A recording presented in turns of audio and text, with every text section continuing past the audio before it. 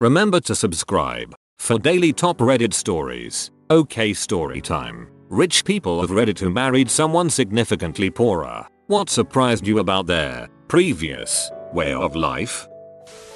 My so said today I made rent, meaning today I've earned enough, accumulated enough to pay the rent, and I realized that this is a monthly accomplishment to someone with no fixed income salary.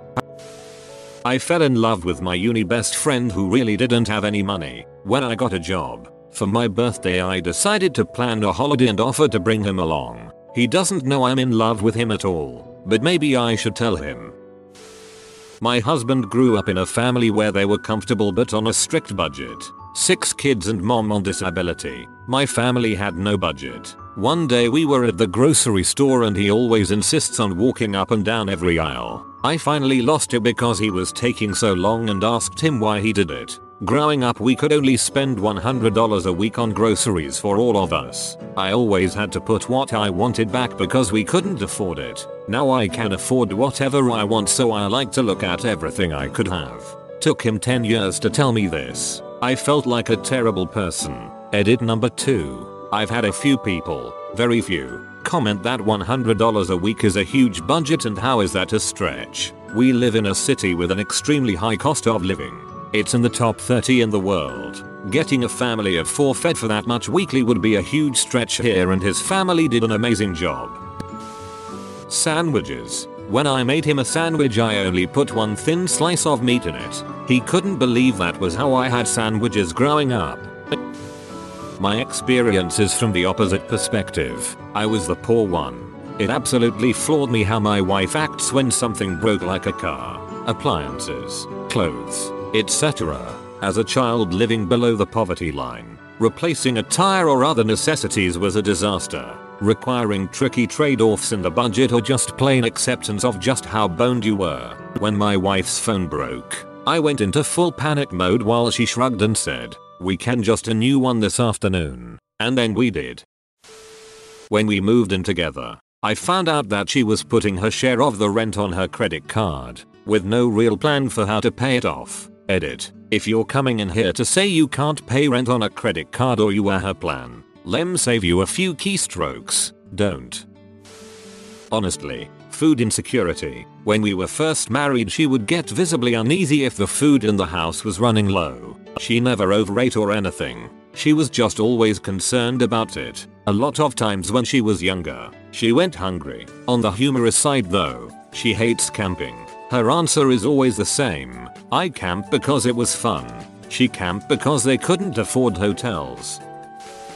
I'm from the poorer family, not super poor, but my in-laws have a stupid amount of money, so by comparison I'm very poor. But I think I can answer for her. We have 2 young kids, and my wife was shocked when I said we should look for clothes and toys for them at local flea markets and garage sales. The idea never occurred to her that we could save money by getting some gently used items. She had never even been to a garage sale in her life. She has grown to love them and now questions whether it is worth it to buy any item new or not before running to Amazon or a store. Her parents think it's disgusting we make our kids wear clothes that another child had before, but they don't pay my bills. Hamburger helper. She hates it because it would be her meal 5 times a week growing up. I had never even seen HH before I went to college and love that stuff. 10 for $10 deals are awesome. The prevailing mindset in his community growing up that insurance was something only rich people had, not health insurance. Mind you, well, not just health insurance, auto insurance. Going without it was a way of life for most everyone he knew. Long-term dating, pets. I was always surprised by the number of pets she and her family had living in the trailer and how much of a share of their income they spent on them. I didn't marry this woman, but when we started dating, she always wanted to chill at my place, never hers, which was fine. But she gained 35 pounds in just like a few months of dating. She was 100 pounds when we started dating. Not that it was a bad thing. 1. I am a chubby man, and 2. I was just glad she wasn't pregnant. Anyway, turns out her family couldn't afford dinner sometimes. So suddenly she had a place to eat every night and gorged herself. I dated a 1%er briefly. She was surprised I willingly went inside fast food restaurants. Edit. Since people are saying 1% is still a huge range in income, I just looked up her daddy pulls in $10 million a year. I'm from an upper middle class American family and my husband is from a poor SC Asian family. It is hard for me to wrap my head around how poor they really were when he was growing up. He told me about eating only rice with sugar for meals because they couldn't afford meat. They were probably living off less than 50 cents a day for a family of 5 at times. Credit cards were avoided. For me growing up, we were encouraged to get a credit card in our name and use it as much as possible in order to build credit. There was always money to pay it off each month. So it made sense to 1. Build credit and 2. Collect airline miles or whatever the reward was back in the day. When we got together, she always used cash or a debit card. She had a credit card for emergencies and avoided using it otherwise. It took a long time to get her over her aversion skepticism. We were fortunate to have 2 good paying jobs, though it also taught me a healthy appreciation for what it means to have a financial cushion. Not rich but with a partner who was raised by a teen mom and grew up poor. Sometimes I just want rice and vegetables for dinner. That's a no from her. She won't go back. I am not well off but my stepfather is. I was raised by a single mom who spent money on everything and bills were always behind. She just couldn't manage her money at all. In her 50s she met and married a multi-millionaire. We are in middle America so that goes further than maybe in a lot of areas. They have given themselves $10,000 a month budget to live on, living on interest, own their home. Anyway, once my mom met him and they got all her finance situated and paid off, she won't spend a penny. He spends like it is going out of style. He has actually begged me to take her shopping to get clothes and accessories. She won't do it. She spent more when she was a single mom with nothing. It makes no sense to me. At least buy a new outfit. She is hell-bent to not use a penny of his money. They barely even have any groceries. If they have anything it is because he buys it for them. She is a retired nurse that gets a retirement and SS but she won't spend anything. She lives poorer now than any other time in her life. When the family had people over for dinner, if they ended the prayer before the meal with F, H, B, Amen, it was a signal to let the children know that they don't have enough food for everyone. So take smaller servings and let the guests get a regular serving. FHB equals family. Hold back. They were always generous to their friends and didn't let their lack of funds embarrass themselves when doing so. I am on the other side as I married a girl from a rich family, although we both earn the same and I tend to worry about money savings future. Through the years I have realized that she worries less about it and still saves more and spends less than me. I feel like coming from a lower middle class family makes me think about saving more, but at the same time I spend money on things as I could not have them all before I got my own job. My partner and I are both poor, but different kinds of poor. She's never been homeless or not had enough to eat, while I have. She's extremely frugal and hates buying anything we don't need. I feel a desperate need to stock up if we have any extra money, and it's a fight for me not to fill our house with canned and dry goods in case we don't have enough money to buy food next month for some reason. It makes no sense, but my instinct is to hoard food because there just was never enough of it around growing up. I'm not rich at all, but my husband came from a very poor Mexican village. He told me he used to shower outside because there was no in-house plumbing and use leaves as toilet paper. I mean, there's poor, and there's my husband's previous life poor. He's been living in the US for 12 years now, but when we first met it was so interesting seeing life through his childlike eyes. Going to the cinema was a huge event for him. Heating food up in a microwave was a totally foreign concept. And staying at fancy hotels when we went on vacation was like whoa. I still see him surprised by things now and then, and it just reminds me how much I take my middle status class for granted. She and her mother lived with her grandfather to not be homeless because her grandfather owned a house. She was putting community college payments on her credit card and building debt with it. I paid off her credit cards when we were dating and she cried from me being so nice. It was only like $1,300. I bought a condo. Then we got married. Then we bought a house. I never really considered myself rich until I started dating her and learned that a trip to Wendy's was a treat. I grew up middle class. and we are currently middle class. I came from a relatively wealthy family, new money. My dad started his own business and grew up poor, and my wife came from a lower income blue collar family.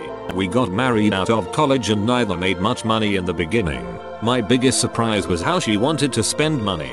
She was shocked when my mom bought her $100 plus pair of jeans for a birthday. She couldn't wrap her mind around spending that much on jeans. But she wanted a motorcycle for me, which I don't ride in the first place, and then a new furniture set, and then a new bed, and then a new car. She wasn't concerned about savings or retirement, and she never wanted my parents' money for any of it. We are both way too proud of that. It took a long time for her to come around to having an emergency savings account, focusing on debt and not needing the other sheet. She eventually realized that her parents wouldn't be in such a terrible situation because their spending habits are horrible. She still has it come out sometimes though.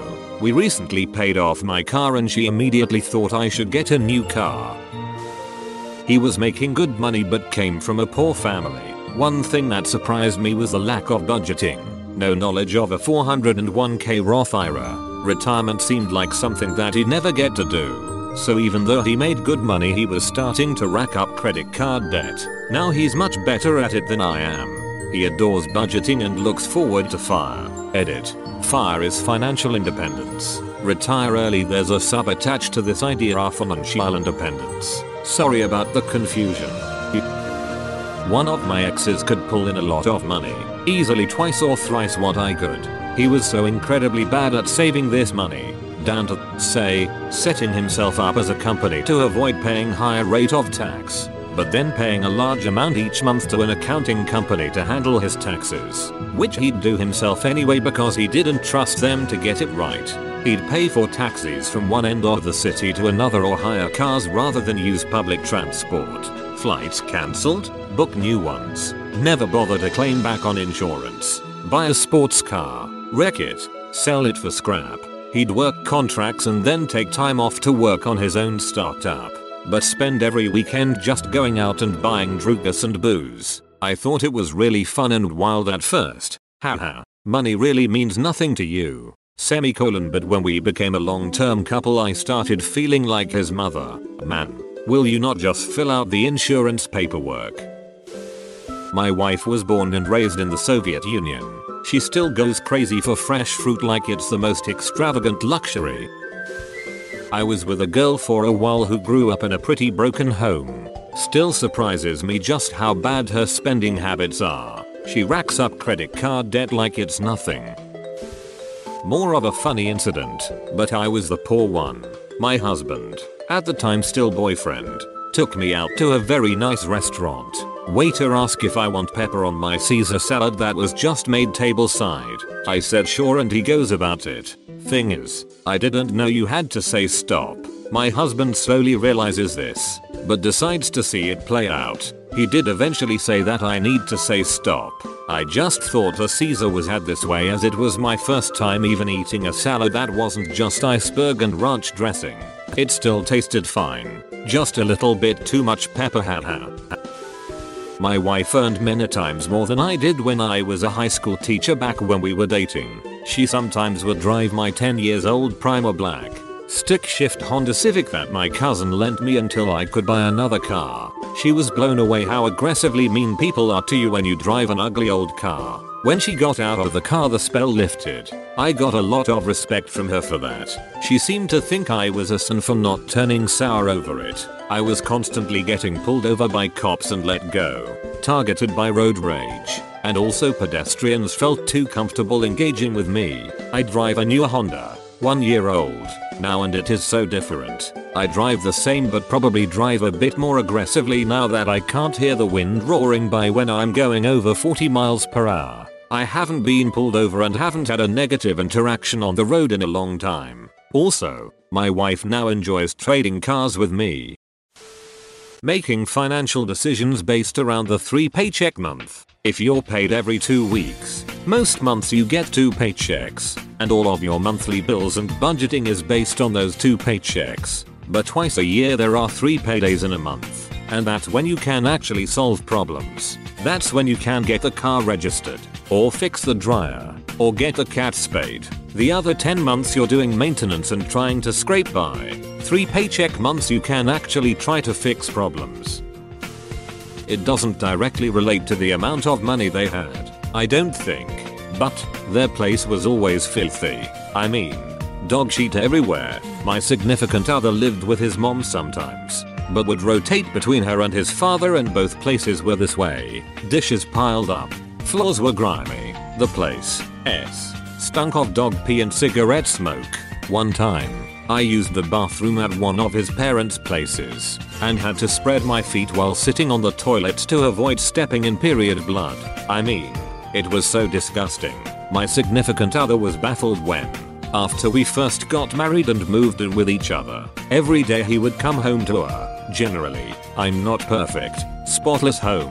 Now, on the flip side, I once dated a guy whose stepfather was a lawyer, so they lived a lavish lifestyle. The only thing that he was surprised about when it came to my lifestyle was that I did not eat pizza with knife, fork, and a glass of wine. LOL. Not super rich by any means, but my husband said he'll always be surprised about the following. How I lived off of 13k in 2011, resiliency to survive financially and pursue my dreams of being the first college graduate, how I didn't know what spinach was or tasted like until our first few dates, in addition to hella other leafy greens. What I learned in this thread is rich people don't like spending and poor people spend money like it is nothing. Please read the edit at the end of this post. Probably how often she shopped at Ross, grocery outlet, and other discount stores. I shopped at Whole Foods and bought my clothes at Macy's or online. For grocery shopping, we now go to grocery outlet mostly, with a trip to Whole Foods every once in a while. It's significantly cheaper at grocery outlet, but checking expiration dates is a must. Aside from my hobbies, I find I spend a lot less on groceries and clothes now, which in turn allows me to spend more on my hobbies. She never forced her lifestyle on me and I appreciated that. Edit. I'm not super rich. I feel like this post now looks like a failed attempt at a humble brag. I never meant to offend anyone. I work as a software developer in Silicon Valley, but there are people with 20 times my wealth here that would scoff at my salary. I also live in one of the most expensive cities in the country, but I was born here and I cannot leave. My intention was to show how my lifestyle differed with the lifestyle of my fiancé. That's it. Also, I never cared for expensive clothes, so thank you all for telling me Macy's is for poor people. I'm a watch guy and not a clothes guy. She lived in the desert without air conditioning. Oddly, my wife's family and upbringing was much poorer than mine. Surprisingly, she is the one who has poor spending habits. I am the frugal one. I always weigh the inherent value quality of the purchase versus the cost. She never does. She doesn't think much ahead of the basic monthly paycheck cycle. She'll spend money on junk. I'll wait and wait, then buy something really nice as opposed to some cheap pose that merely fills the gap in the moment. It has been the cause of many an argument between us. Shoot, I gotta go serve justice. Thanks for listening. If I sparked joy, hit me with a like and subscribe. I make new videos every day. Till then, check out another video or leave a comment. I love you. Have a great day, you confident top tier person.